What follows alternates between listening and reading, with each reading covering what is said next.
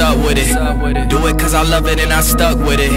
We ain't with the subbing in the cut with it. Please none of the talks, I heard enough of it. Like, what you gonna do? Where you at? Who you with? You ain't really bout this, don't talk about it. Really on the move, on the map, never slip. Keep your hands to your lips, don't talk about it. Real eyes, real lies all the time. Stand on it, if we said it, we don't walk around it. Loose lips, sink ships, red cup, blue strips, new phone, who this? No, we don't allow it. Really on go, I don't know what's an off day. Now we on road, came from.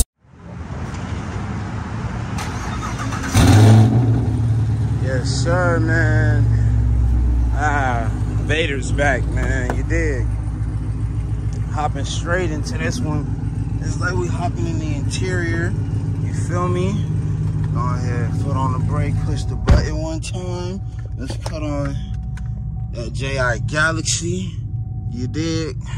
Gotta get the Galaxy going. Man, what is good, y'all? You dig what I'm saying? Welcome back to yet again another episode of JI Productions. It's your boy JI, back at it again with another banger nighttime POV vlog for y'all, man. So, without further ado, man, let's just go ahead and get straight into this video, man. You guys see the title, you see the thumbnail, man. Something's wrong with Vader yet again.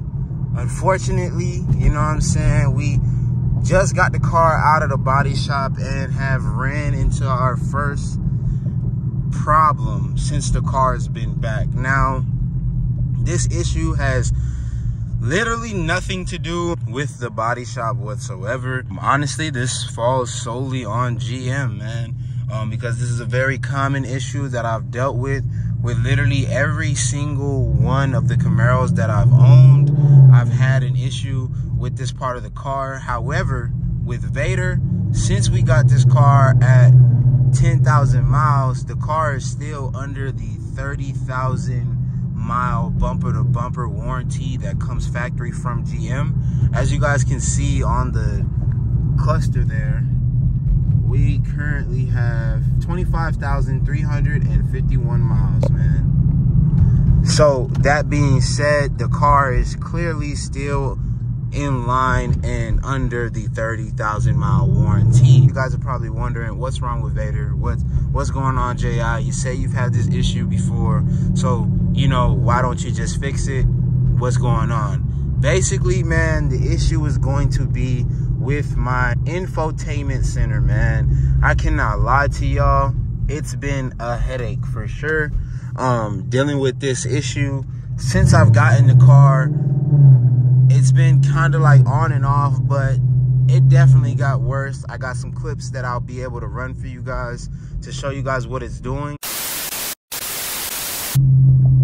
I literally have the USB plugged in right now, bro, and it's not doing anything. It just keeps saying retry, it's failed.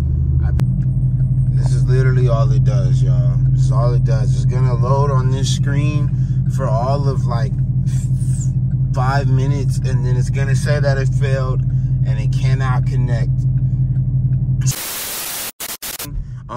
But yeah, man, basically the main issue, hold on, looks like we might be able to get a little,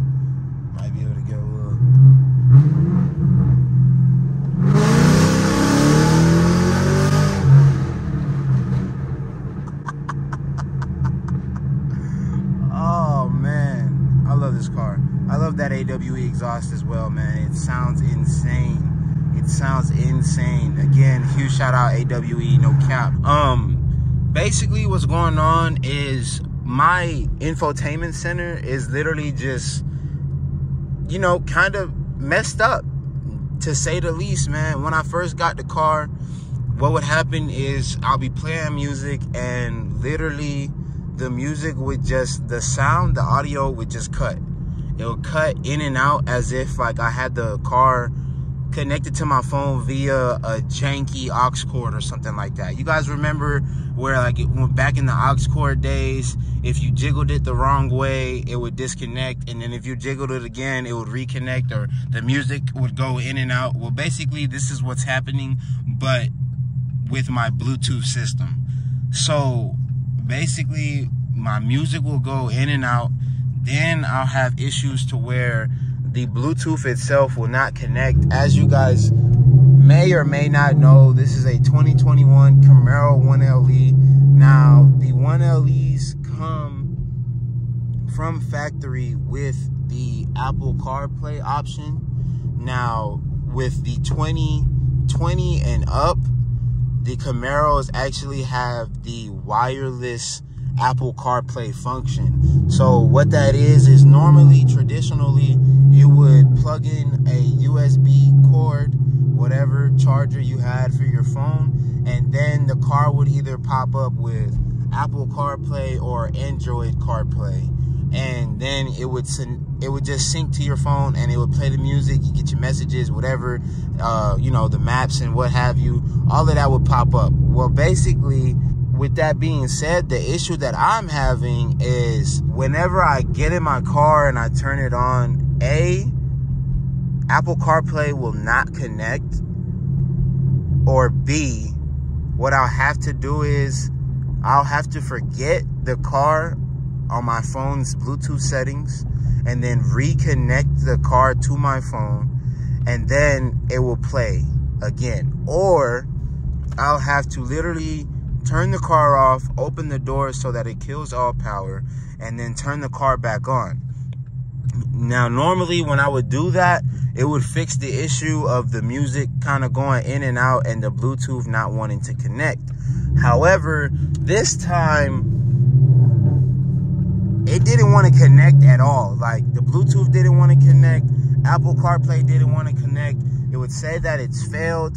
It would tell me to connect the USB port. I would connect the USB cord. As soon as I connect it, it'll try to reconnect again, and then it would say that basically the connection has failed and I need to retry. This was 2 days ago, right? I went home, parked the car, whatever, literally couldn't listen to music with the Bluetooth option or the Apple CarPlay option. It just wouldn't play music at all. It frustrated me, but it is what it is. Next morning, got in, turned it on, Apple CarPlay connected instantaneously, like it was working perfectly fine. Music was playing. About 5 minutes into the drive on my way to work, literally the screen just went black, nothing on it at all.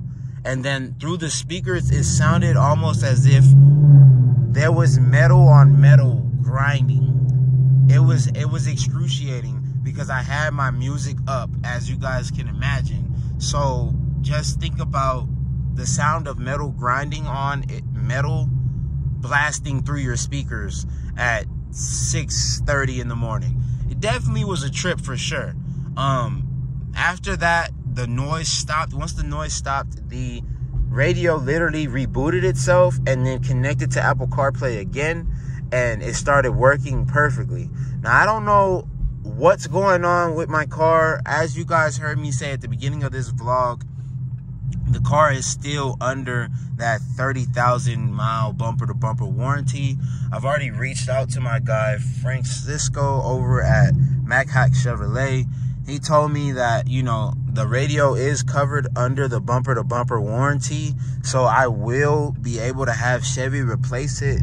Now, the only issue is getting the car to replicate the issue for the Chevy technician that's going to be working on my car, so that they can go ahead and approve the replacement of my screen, my entire radio.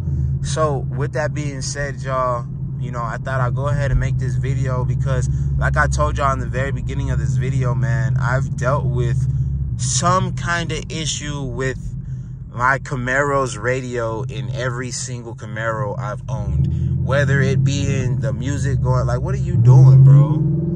Anyway, whether it being the music going in and out, or the Bluetooth not connecting at all, or it connecting, and then whenever I wanted to change the song, I would have to I would literally have to pause the music, change the song, and then play the music.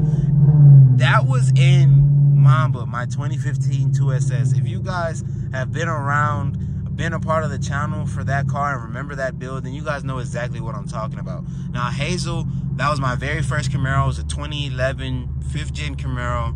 That car was a base model, so I had the non-RS package radio that had the little small screen. It wasn't touch screen at all. It had all the buttons. It looked really kind of trashy, I'm not gonna lie. And that radio gave me issues too, man. Even with it being the base model radio, it still gave me issues.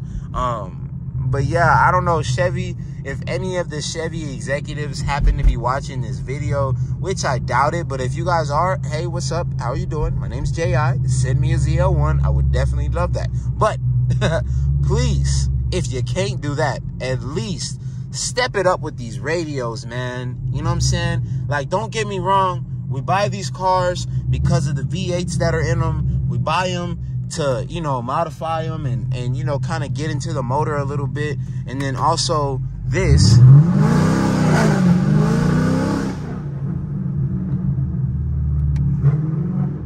like, I love hearing that, don't get me wrong, but I also want to listen to my radio.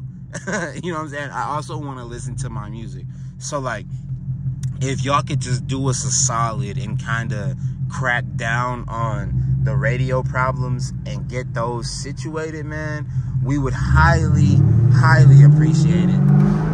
Speaking for everyone in the Camaro community, I know everyone who's had an issue with their radio is screaming right now while watching this video. Like, yes, J.I., tell them boys we need new radios. We need better radio software. Y'all got to do something, Chevy, because it's just ridiculous. But with that being said, y'all, that's actually going to wrap it up for today's video. Just wanted to go ahead and update you guys. Yes, my car will be going back to the dealership yet again for yet again another small minor issue.